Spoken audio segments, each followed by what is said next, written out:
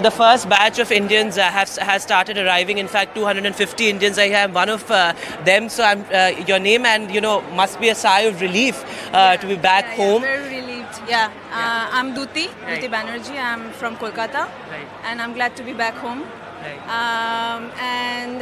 It was pretty scary in the last 3 days. We had no idea. I'm a PhD student there in one of the universities, and we are really thankful to Indian government for arranging the flight as soon as possible.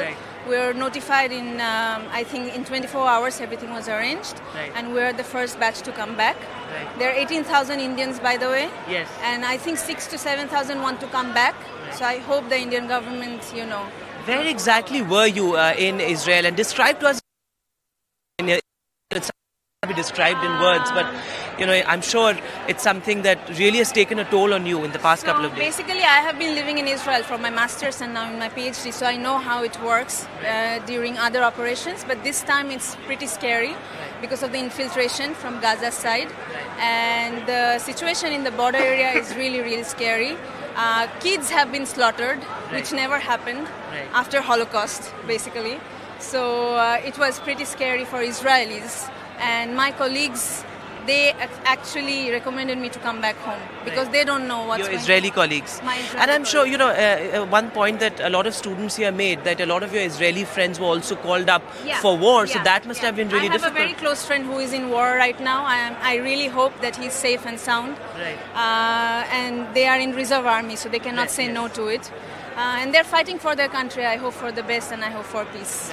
And I'm sure a lot of students here were saying that you are safe, but your prayers and your thoughts are still with your friends and your colleagues there. Yes. My boss, her daughters and sons, they're also in the war. So I just hope that they're all safe and sound. A lot of soldiers are killed in the last few days. And I hope that my friends and people I know, they are safe and sound. I'll let you go quickly because I know your family is waiting. But just your last word. I mean, you've been in the war zone in the past couple of days. What do you think? I mean, war is something that's not advantageous to anyone. It's something that takes a toll on everyone. It's stupid. It's a stupid fight, and I don't know. It's about religion or the land. It's not clear to me, to be honest, because the history there is pretty complicated. But we don't need war in this world. We have enough of it already.